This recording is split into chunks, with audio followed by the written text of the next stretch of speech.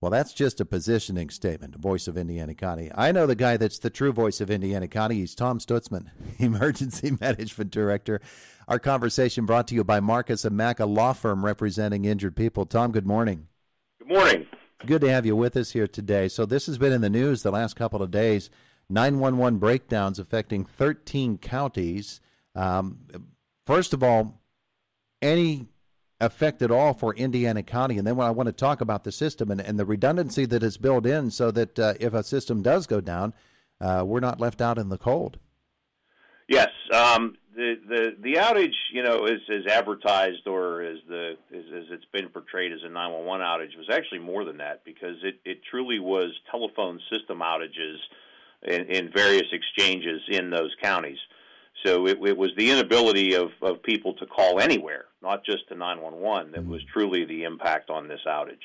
Wow. And that makes it even more, I guess, more dangerous for people wanting to contact each other in health situations, but certainly from a 911 standpoint.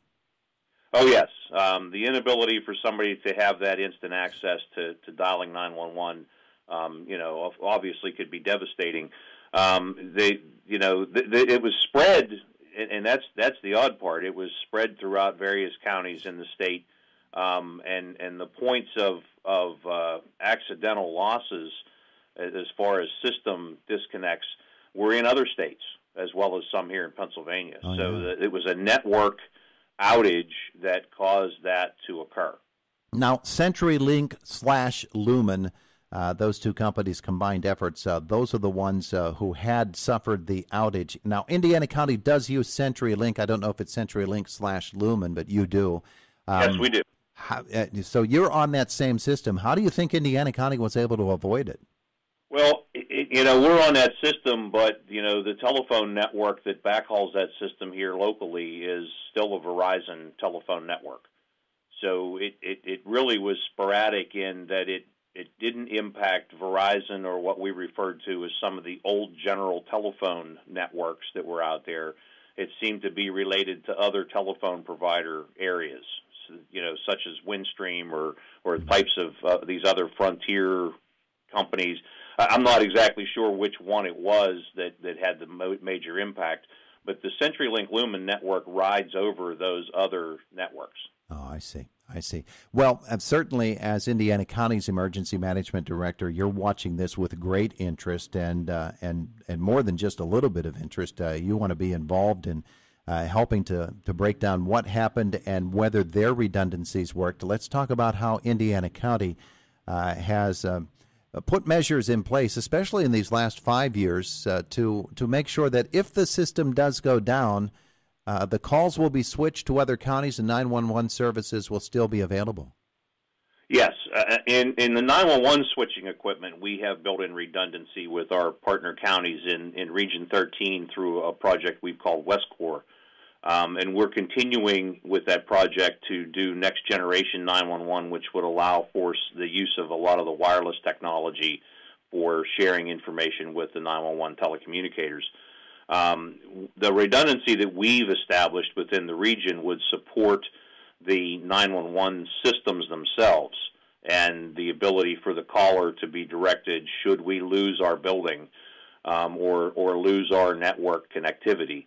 Unfortunately, in this case, with what occurred in this outage, because it was a telephone system outage and it was directly impacting the customer's ability to make phone calls, what we've put in place would not override that. Yeah, well, and that makes it really interesting. You can build as much into a system as you possibly can or can afford, and still there is a point at which it's just too far beyond the capabilities, and I know nobody wants to see something like that ever happen. That's correct. We have tried to look at numerous redundancies in the system from top to bottom. I mean, we even maintain the capability that we can isolate ourselves from the network and still continue to provide 911 service. You just can't plan for a local exchange outage such as this that was tied to a carrier service. With our new technology globally, a lot of what we relied on in the past as the local central switching office for the phone company has all been computerized and is tied to a much larger network that is now hundreds, if not thousands of miles away.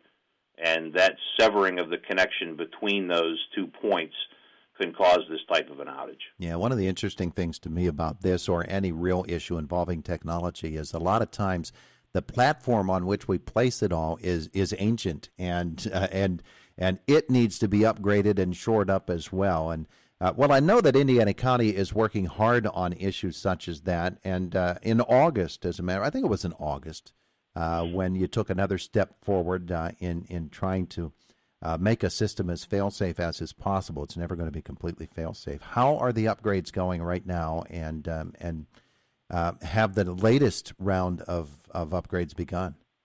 Yes, we are well underway with the next gen 911 upgrades, and that actually comes in 2 parts. There's a piece of it that each of the counties is working on internally and regionally. And then there's a separate piece that the state is working on through the PEMA 911 office to bring all of that to fruition. And a lot of it is driven by upgrading of map data, making sure that we have contiguous addressing across county boundaries, installing the technology within each of the centers to make sure that we can process the calls as they come in. We have been slowed somewhat by COVID. With the limited access that we all have in allowing large groups of people to come in and work in our buildings.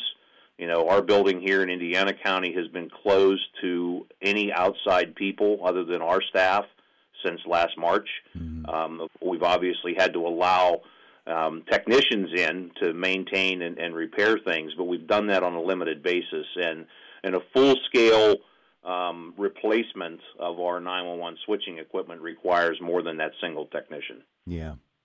So that you know, you do what you can within the strictures that you have put in place by the pandemic or by other factors.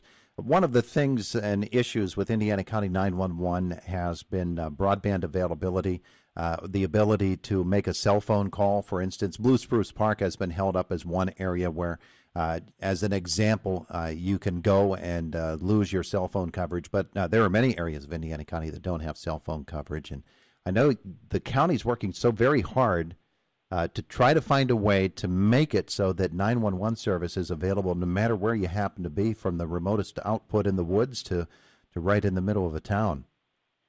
Yes, the Commissioner's office, along with the County Planning Office and our office, have all been diligently working on any solution that we can find that would improve that high-speed broadband capability. The confusion that a lot of folks would have in that is broadband and cell phone coverage are 2 completely separate things. Yeah. And we're working on both problems. You know, AT&T, which is one of our local cell phone carriers, is doing some expansion within the county. You know, we're constantly pushing Verizon Wireless to do that, but also the use of Wi-Fi hotspots that would be publicly accessible is something that we're also working on. You know, folks that use Wi-Fi cell phone connectivity mostly do that on a closed network in their home or in a family environment.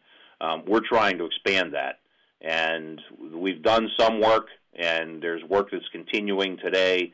I know that Byron Stauffer in the planning office has a plan that really is pushing out as best we can to get coverage countywide. When you hear of something that is working in another county or even in another state, and you look at Indiana County's situation and compare it to them, make you pretty excited when you see that, hey, here's something new that maybe someday in the future we could bring to Indiana County and improve services even more. We know that technology is improving all the time, and as I said before, we have to get those foundations built underneath them. But there are some very exciting things coming out. Oh, yes. Excuse me. One of the things that, you know, we've seen a lot of advertising about the FirstNet network, mm-hmm. the federally funded program that is FirstNet. You know, they're showing this ability for first responders to communicate from their cell phones and from laptops and tablets and things like that. And that's fantastic. We're looking at the ability to use that technology for a mobile data platform countywide, and we've started down that road and have used the county sheriff's department as our test model to install equipment and see how well it covers. And that becomes the big issue. It all looks good in a TV ad, but is the coverage in place that allows it to work in rural Pennsylvania? So we're working in that direction, and we're very hopeful. And I think as long as we keep working that way, that we'll get support from FirstNet and from AT&T, which is their parent company, to expand that footprint to guarantee that we have the coverage. But again, it's another one of those systems that can work on that Wi-Fi network for connectivity if we have that in place as well. Yeah, and I know that there have been times where Indiana County firefighting teams have not even been able to communicate with each other over radio, and that has been an issue for a long time in Indiana County. I would assume this would actually help in that respect too. Well, actually, we solved that problem about 10 years ago. There's really very, very little space in Indiana County where a fireman on a portable can't push and talk. The thing we're working on with that system is getting the interoperability across county lines into some of our adjoining counties. It works well with us with Westmoreland and Armstrong, and shortly with Cambria, and now we're working on Jefferson and Clearfield to have that interoperability between our countywide system and their county systems. There are a lot of issues to be covered when you're talking about 911 emergency services as a whole, and well, you're right there at the front of it, helping to fight those battles and try to find those solutions. Tom Stutzman, I want to thank you so much for making the time to be with us today. We appreciate it. Oh, anytime, Todd. Have a great day today. You too. Thank you. It is the voice of Indiana County, WCCS 101.1 FM and AM 1160 AM 1160.